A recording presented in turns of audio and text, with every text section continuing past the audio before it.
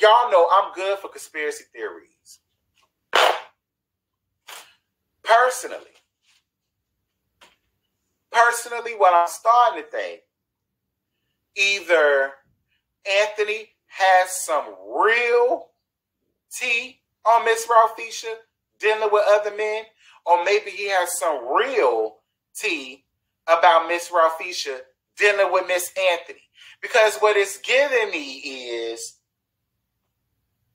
I really honestly feel like he was dicking, Miss Ralphisha was probably dicking down Anthony. And I guess he skipped out on one of the dick appointments, and Miss Anthony got mad and said, "Oh, so you want to skip out on me like you don't know what this is? Because let's not act like the girls don't do that to the nasty pieces of trade." And so she decided to play get back and put a bug in it, much like he did when it came down to basketball wives, and he started all that shit between them damn women. That's really what I think. I really feel like it's a lovers' quarrel. I think it's a lovers' quarrel, and he was supposed to dick Miss Anthony down, and he decided not to. He decided to dick down the masseuse. And, you know, Miss Anthony got mad, and he said, "Okay, bitch, I'm going to fix your ass."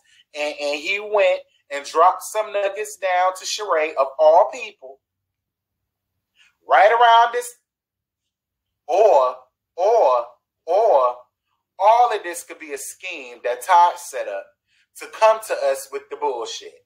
Because while we playing, maybe that's why Drew ain't so gung-ho about firing Miss Anthony. Because Miss Anthony could be in on this shit with Drew and Ralph to make their storyline much more interesting, and to give people a reason to want to talk about them and want to see this played out on the show. Because be clear, we're talking about them. So all of this could be a scheme that all three of them set up with. And all of us is done for sitting up here talking about it and believing it, because it all could be a scheme and a scam and a sham. A fake and a fraud and a part-time bro.